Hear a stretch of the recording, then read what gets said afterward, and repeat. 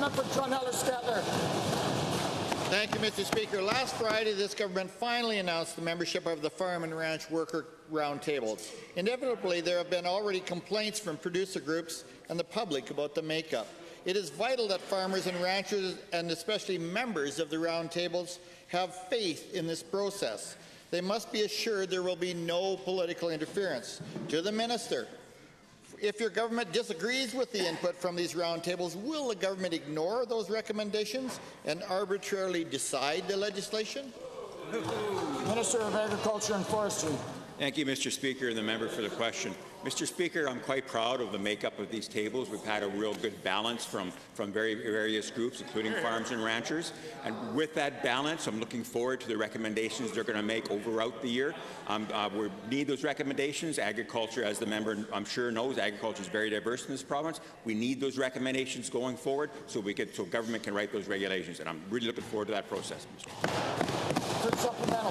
Thank you again, Mr. Speaker. Given that this legislative process has been flawed from the very beginning with the lack of consultation before legislation, and given that we have seen very little openness and transparency from this government, to the Minister, is there a framework or working documents of any sort your mediators and roundtable members will start with, and will you table them in the House? Honourable Minister of Agriculture.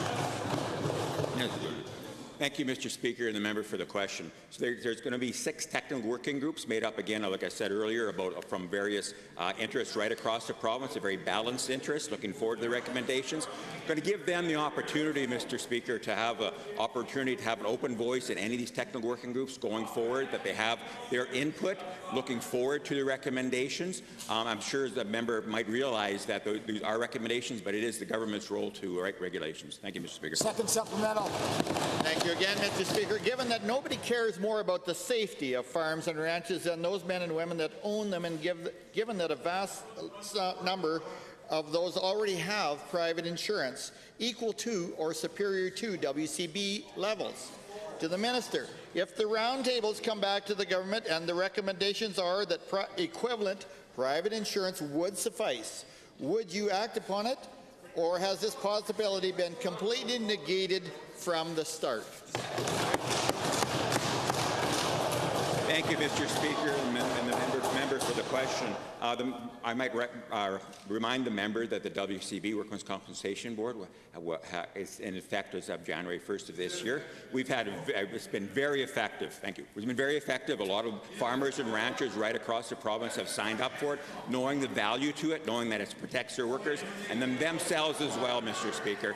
And there's, like I say, the vast majority have signed up on it, and so far it's been a very good process. Thank you, Mr. Speaker.